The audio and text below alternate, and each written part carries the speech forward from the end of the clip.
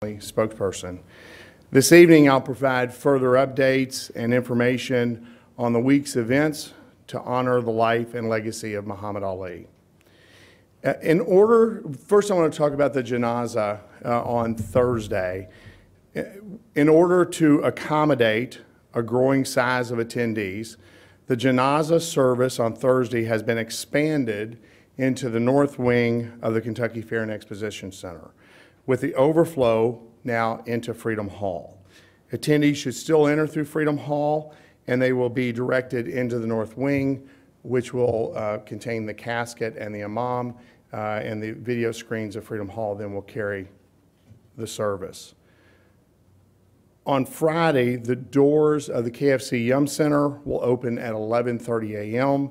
Again, the memorial will take place from 2 to 4. It's expanded a little bit. I'll talk about that in a second. On Friday, and again, the doors open at 11:30, so that's new information as people are planning their time to begin to stand in line. They may want to get there a little early. There's another issue I want to address, and that is I've had growing media speculation concerning the role of Governor Matt Bevin of the Commonwealth of Kentucky. So Governor Bevin will direct Kentucky's state flag to be flown at half-staff on Friday, June 10th, as a mark of respect for Muhammad Ali, a global icon and our Kentucky native son. You know, the governor, when he called, said he recognized Muhammad as Kentucky's most notable athlete of all time, but also his great humanitarian efforts as well. In addition, Governor Bevin and Lieutenant Governor Hampton will join dignitaries and fans from around the world as they gather at the Yum Center in Louisville to show respect and to celebrate his life and accomplishments and pay final respects.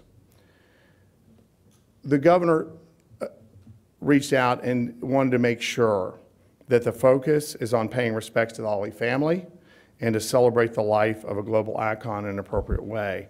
One note, and for those who don't know, and this is just, the Commonwealth flag is the only one that will be lowered. The U.S. flag code establishes the protocol for the lowering of U.S. flags. U.S. flags are to be flown at half-staff in mourning for designated principal government leaders and upon the presidential or gubernatorial order for of something of nature that the president basically would declare or Congress would declare for them to be flown half-mast on. On behalf of the Ali family, I would like to thank Governor Bevin for supplying also the use of the state's facilities that we're using and for his cooperation. There's some program changes. We have 2 changes on the programs for Friday's memorial service. We've added an additional speaker, Rashida Ali Walsh, the daughter of Muhammad Ali, will now be speaking in addition to his daughter Miriam. As you know, Lonnie will set the tone for the eulogist. The 2 daughters will follow. We've also added Dr. Timothy Giannotti, a Muslim cleric, to the program. He will be giving a Muslim prayer. And then we've added, just preceding Lonnie Ali, Valerie Jarrett, Senior Advisor to President Barack Obama, will be attending the memorial service. She will be reading a statement from the President. President Obama, as you know by now, is not able to attend the memorial service because it is taking place at the same time as his daughter Malia's high school graduation. Lonnie and the President have spoken on the phone, and she certainly has appreciated his kind words and condolences.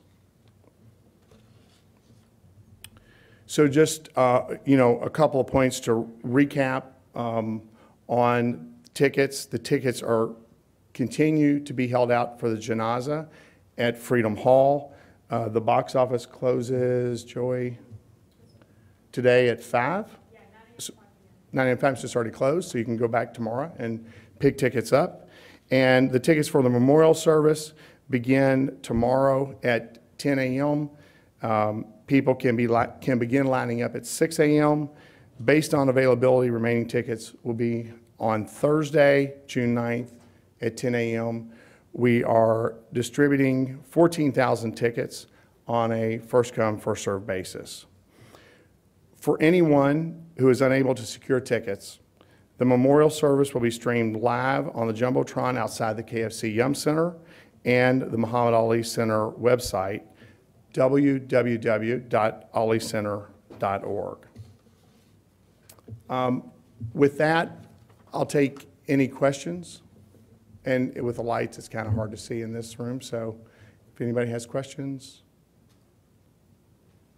How many tickets on sale for the janaza? Well, no tickets are on sale. All tickets are being given free. I understand. So we're not limiting tickets. We feel that at this point, we've made roughly 22,000 in total between the two available, and we think that'll be enough to accomplish and to allow everyone to enjoy the service. Anybody else? You may have to shout out your question. Is there any designated parking for media downtown on Friday? Is there designated parking for media in downtown on Friday? If you would give my staff afterwards, they could answer that question, because to be quite frank, they kept me out of the details. No. That was a good answer. Okay, that was quick. Thank you, Danielle. All right. Anybody else? We haven't received the final number, but a healthy number of tickets have already been distributed. That's why we went ahead and expanded to the North Wing. Part of the reason being we were able to track through conversations people from around the globe that are traveling in.